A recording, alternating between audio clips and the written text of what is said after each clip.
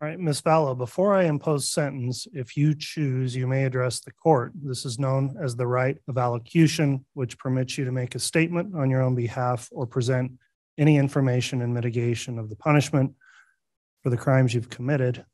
And let me inquire at this time, do you wish to address this court? All right, very well. You may make your statement.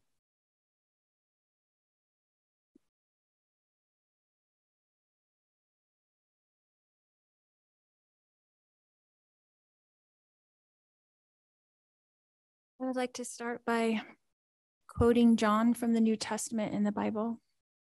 In John chapter 8, verse 7, Jesus says, "He that is without sin among you, let him first cast a stone at her." Then in verse 15, Jesus says, "Ye judge after the flesh, I judge no man. And yet if I judge, my judgment is true." Jesus knows me, and Jesus understands me. I mourn with all of you who mourn my children and Tammy. Jesus Christ knows the truth of what happened here. Jesus Christ knows that no one was murdered in this case. Accidental deaths happen. Suicides happen. Fatal side effects from medications happen.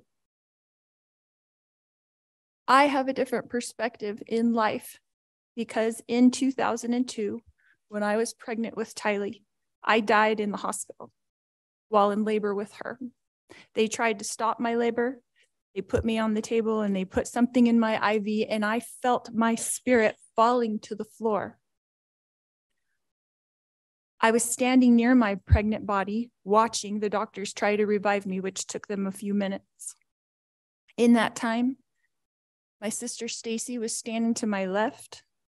I turned to hug her and was surprised that her spirit was as tangible as a physical body, because I knew I was in spirit and she was in spirit. She said she needed to show me some things, and we went to heaven. I later returned to my body. Because of this experience, I have access to heaven and the spirit world. Since then, I have had many communications from people now living in heaven, including my children, Tylee Ashlyn and Joshua Jackson, my sisters, Stacy and Lolly, my aunts and my uncles, and my grandparents. I have had many communications with Jesus Christ, the Savior of this world, and our heavenly parents. I've had many angelic visitors have come and communicated with me and even manifested themselves to me. Because of these communications, I know for a fact that my children are happy and busy in the spirit world. Because of my communications with my friend Tammy Daybell, I know that she is also very happy and extremely busy. I have always mourned the loss of my loved ones, and I have lost many in this mortal world. However, I know them more than most people. I know where they are now and what they're doing. I know how wonderful heaven is, and I'm homesick for it every single day. I know we all lived in heaven before we were born on earth, and we were all adult spirits in the heavenly realm. We chose to come to earth as mortals. Heaven is more wonderful than you can possibly imagine. I do not fear death, but I look forward to it. I did not want to return to my body when I was out of it. Even though my son Colby, who I adored more than anything, was only 6 years old at the time, and I was about to give birth to this new baby girl that I wanted so badly. I was a young mother, and you would think I wouldn't want to leave my children, but as I stood in heaven, I did not want to go back. I thought they would be fine without me because I was peaceful and I was happy and I was home. But then I was told by Jesus that I needed to go back and complete things that I had covenanted or promised to do before I was born. This caused me a lot of distress because I knew heaven was my real home, and I only wanted to be there. I was free from pain, emotional and physical. But then I was shown how I would help my children and others in the future. So ultimately, I did agree to go back to my body.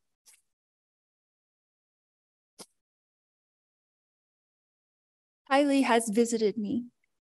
She is happy and very busy. Kylie is free now from all the pains of her life. Kylie suffered horrible physical pain her whole life. I sat with Kylie in the hospital year after year after year while she screamed in pain when the morphine wasn't even enough to take away the pain of her pancreatitis. I sat there while she cried and I held back her hair while she threw up.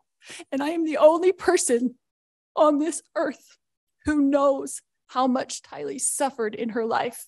She had pain every single day. She never felt good. Her body did not work right. And I don't know if that was from complications from me dying while she was being born or something else, but she had a very difficult life. She was sexually abused by her own biological father since she was 3 years old, and she was forced by family court to go visit him for 10 years against her will. I fought for her in court. I protected her. I tried to protect her with my whole life. I tried to protect her. I worried about her every single day. Kylie had to get her GED because she couldn't go to school every day because she never felt good. She felt sick. Nobody knows this because Kylie, like myself, tries to put on a good front, tries to be a happy person, tries to have hope in life, tries to know that she's here for a purpose and that she has an eternal purpose to be on this earth. But I never stopped worrying about her. One of the times that Kylie came to me as a spirit after she died, she commanded me and she said to me, "Stop worrying, Mom. We are fine." She knows how I worry and how I miss her. The first time JJ visited me after he passed away, he put his arm around me and he said to me, "You didn't do anything wrong, Mom. I love you. And I know you loved me every minute of my life." JJ, Joshua Jackson, was an adult spirit. And he was very, very tall when he put his arm around me.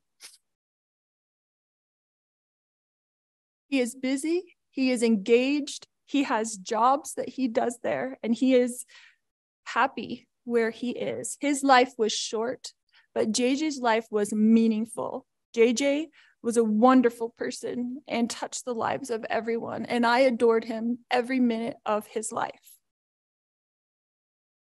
My eternal friend, Tammy Daybell, has visited me on several occasions.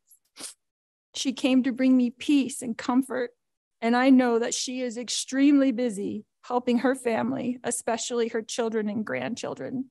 And I have a great love for Tammy.